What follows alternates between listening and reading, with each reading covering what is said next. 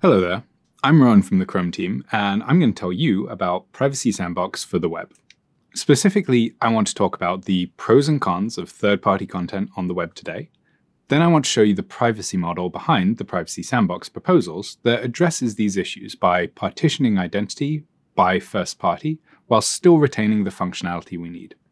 And then we can go into detail on how this model applies to cookies so that you can see what you may need to do on your site. So first, let's talk about the functionality that we want to keep. When you build on the web, you never have to start with a blank canvas. The clue is right there in the name. The web, the internet. It's all about connections between different sites, composable building blocks to create amazing things.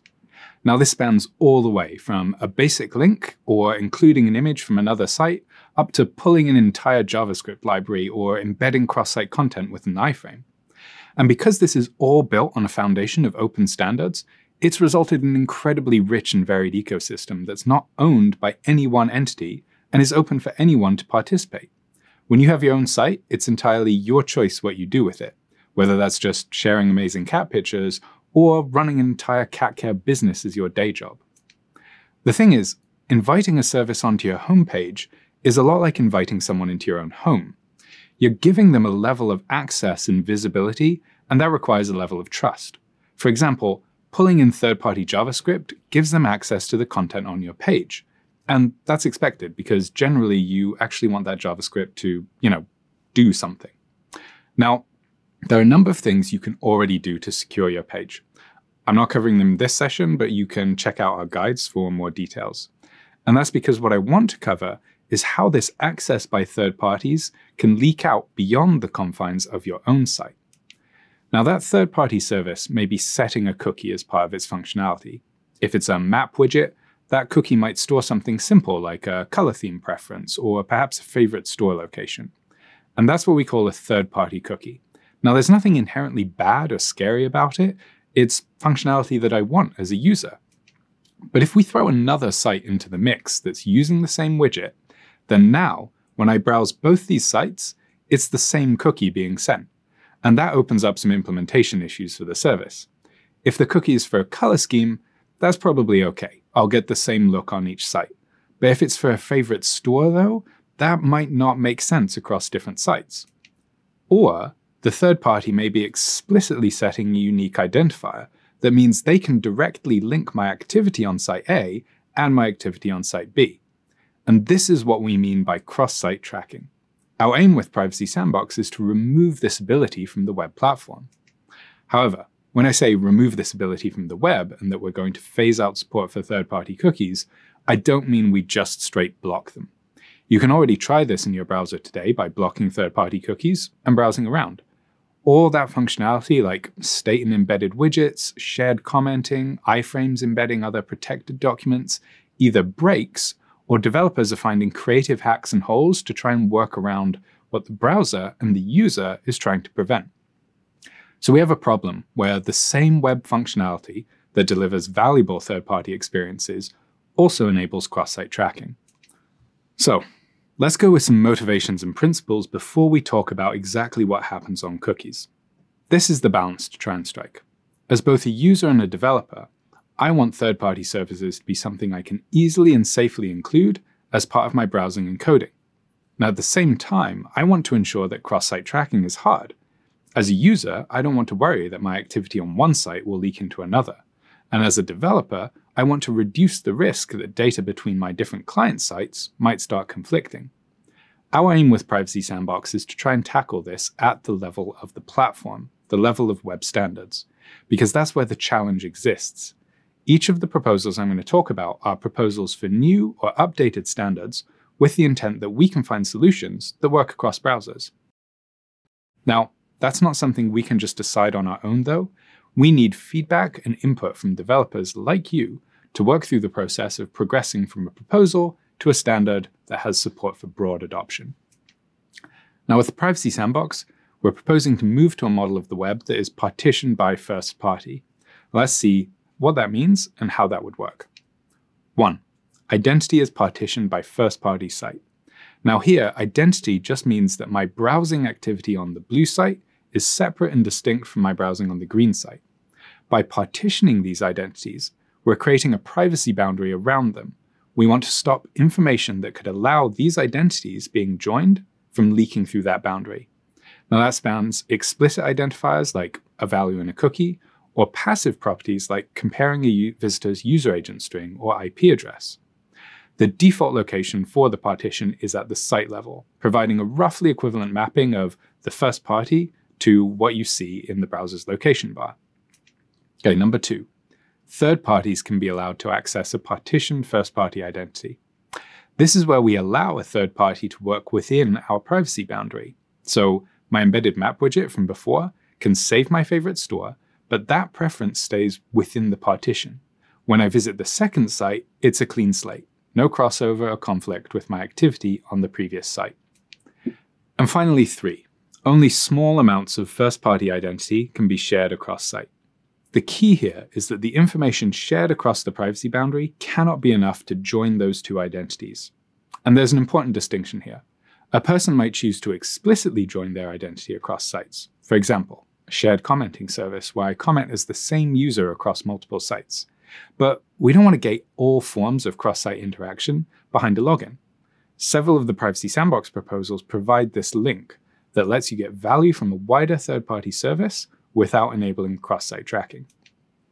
Now, I want to show you how that works by using the new Topics API, and then we'll get back into cookies. There's a bit more to topics than I'm covering because I want to focus on the flow of information. If you want to learn more about it, we have the documentation up here, and the API is available for testing and feedback now.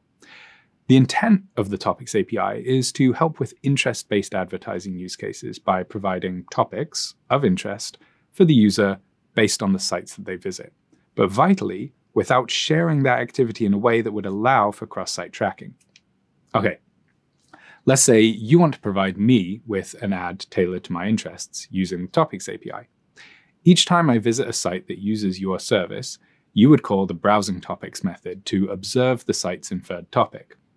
On one site, I might be looking at new plants, and that site may have the home and garden topic, and that gets recorded in my browser as the topic your service has seen. Now later, I'm back looking at cats again, so on that site, the pets and animals topic is registered. And then, when I'm visiting a site where you want to show an appropriate ad for me, along with recording that your service has seen the given topic for the site, the browsing topics method also returns a selection of relevant topics for me, and your service can use that to help select a useful ad for me. We can see our third principle being applied here. Only small amounts of first-party identity may be shared across site. And remember, identity here means those aspects of identifying information that could allow the third party to join my browsing activity across sites. Instead of getting visibility into the exact page that I visited, the information is distilled down to just the topic associated with the site. Instead of a third party needing to take all that raw data to get the answer, we can provide a purpose-built API that still provides the end result. I can get my tailored cat content, but without that third party learning about the specific cat-related sites that I've visited. Topics is also available for testing now, along with several other Privacy Sandbox proposals. Now, if you provide third-party services around content personalization, advertising, fraud protection, identity, or similar, then you should be taking a look for opportunities to test, and we would love to hear your feedback on this as well.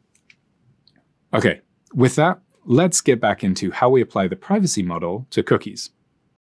We already started this journey back in 2019 by making first-party access the default for cookies by changing the default for the same site attribute. Now, previously, if you set a cookie like this on your own site, you may have been surprised to discover that that same cookie would be sent in cross-site contexts. So, in a way, every single cookie could be a third-party cookie unless you said otherwise. So we changed the default value to be equivalent to same site equals lax. And what that means is that by default, cookies are restricted to first-party contexts only. And if you really did want to provide a third-party cookie, then you needed to explicitly opt in by adding the same site equals none and secure attributes. Now, what this also means is that now you have an explicit list of your third-party cookies, as in anywhere where you're setting that same site equals none attribute. You will need to review these cookies to take appropriate action before the full phase out. We have two proposals that you can apply here, chips and first-party sets. We're going to start with chips to see how it applies the partitioned approach from our privacy model. So again, here's the current situation. Setting same site equals none on a cookie means that same cookie is sent in all these different cross-site contexts, and that's iframes or sub-resource requests. Now, if we label up our sites, then we see that the reason for this is because we have just one cookie jar for site C, and that's regardless of context. So what's the missing ingredient here? Well, instead of lumping everything together, we want cookies having independent partitioned state, which gives us the convenient and totally natural acronym of chips.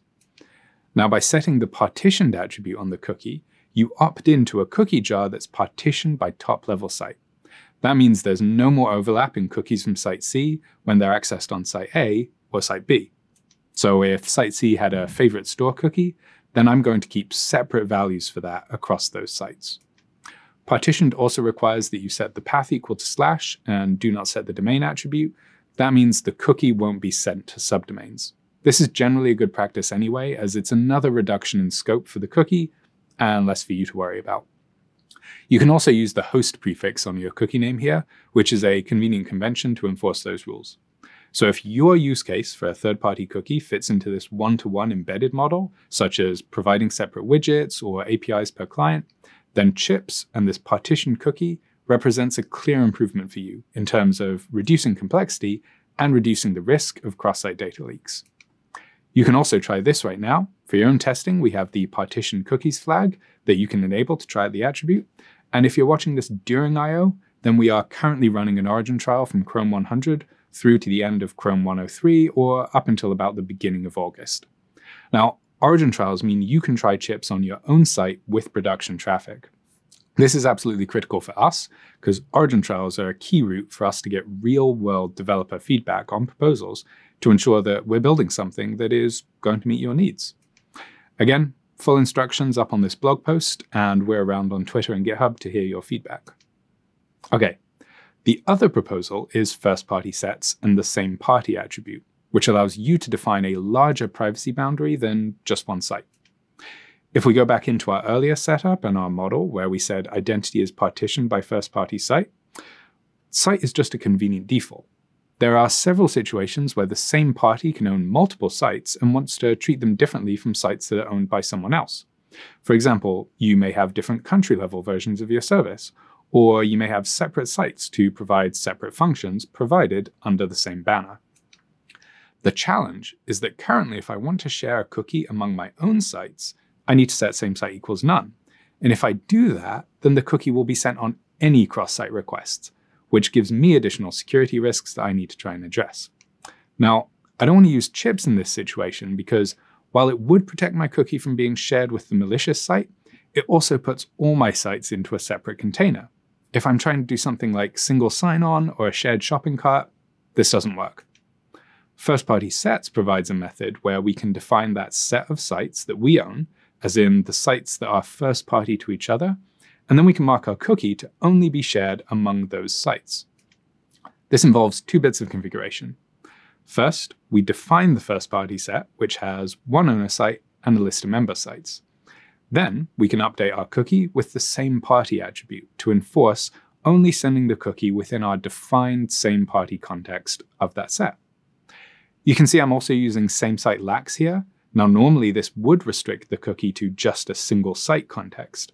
But again, because we've used the first party set to expand our privacy boundary, I can still set the lax value and only have that cookie sent inside of my set.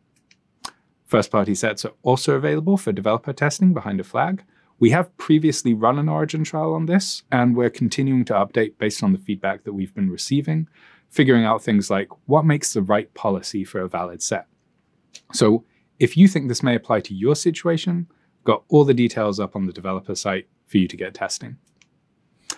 With that, I hope you've got a better understanding of the model behind the Privacy Sandbox proposals, and I want to leave you with a little recap on what you need to do to prepare for the third-party cookie phase-out. First, make sure you review and have a list of your own cross-site cookies. This is anywhere that you are currently setting the same site equals none attribute. These are the cookies where you may need to take some kind of action. Next, if your use case for that cookie is in some kind of one-to-one or wholly embedded situation, like a self-contained component in another site, then look into chips. You can add the partitioned attribute, and with the current origin trial, you can test on an actual production site too. If your cookie is used across multiple sites, but only across sites that you own, then you should investigate first-party sets. There are flags available for testing, and you can also use that to check how this would behave on a set of sites that you can define. Now, if neither of these proposals meet your needs, then you will need to investigate the wider set of Privacy Sandbox proposals for APIs, such as topics, where we are replacing the need for a cross-site cookie with a purpose-built API for the use case. So with that, thank you for dropping by. I hope you've got that better understanding of the model and applying it to your cookies. You can find all this material and more up on our developer site, and the team and I are always happy to hear your questions over on Twitter or on GitHub. So I'll see you there.